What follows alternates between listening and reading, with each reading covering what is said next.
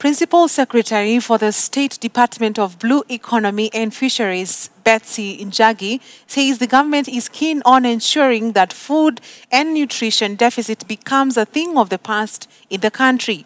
As part of the efforts to ensure this, he said the Kenya Kwanza government is on the forefront to support farmers with affordable and accessible production materials. Speaking in Siaya Town during a breakfast meeting with the staff of the Agriculture Business Development Program ABDP, the PS called on Kenyans to individually play their role to ensure that the country meets its goals.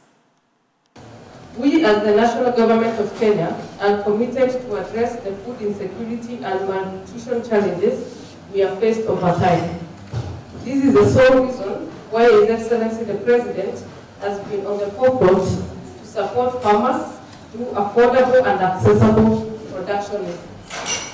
I therefore urge each one of us to play their role in ensuring that the government agenda becomes feasible and improve the average standard of living of every smallholder farmer. This is a shared prosperity that Kenya aimed to achieve under the Vision 2030.